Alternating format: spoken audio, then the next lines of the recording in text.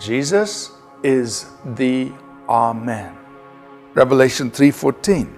And to the angel of the church of the Laodiceans write, these things says the Amen, the faithful and true witness, the beginning of the creation of God.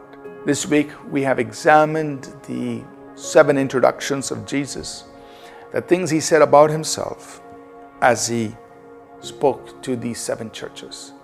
And it's interesting to see the various aspects of who he is that he highlights or he presents as he speaks to each of these churches.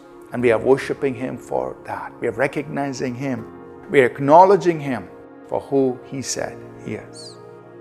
In his final message here to the church in Laodicea, he says, I am the Amen, the faithful and true witness, the beginning of the creation of God. As the Amen, he is the final word. He is the yes and amen to all of the promises of God. He is the fulfillment, the completion of everything God the Father spoke and said will be done. He is the Amen. As Paul said, in him all the promises of God are yes and amen. Everything is fulfilled in him. And he is the faithful one, the true witness. He is also the beginning of the creation of God. He is the source, the starting point. When we say the beginning, meaning literally in the Greek, it means the source, the originator of all of creation. So in Jesus, everything begins and everything is fulfilled. And Jesus says, I am the Amen. So in him we find the fulfillment of all the promises of God to us.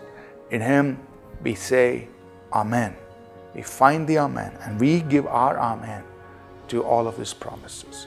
So when we look at the risen Christ, today you want to acknowledge him, saying, Jesus, you are the Amen.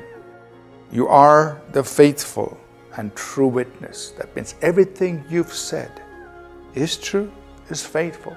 There's no error, there's no deceit. And you are the source of everything that was done by God. In you, all of the things, everything you've said, find their fulfillment. They will be fulfilled. Nothing will be left unfinished. So we rest in this fact. He is the Amen, the Alpha, the Omega, the beginning and the end. Everything will come together in him. Let's worship him for that. Lord Jesus, we acknowledge that you are the Amen, the faithful and true witness. Everything you've spoken will be fulfilled. You are the source, the beginning of all of creation, and you are the fulfillment of everything that has ever been spoken by God. Not one of those promises will fail. And we rest. We know that every word spoken by God for us will find their Amen in you. We worship you in Jesus' name. Amen. Thank you for tuning in to Living Supernaturally. For more resources to strengthen your spiritual walk, please visit apcwo.org.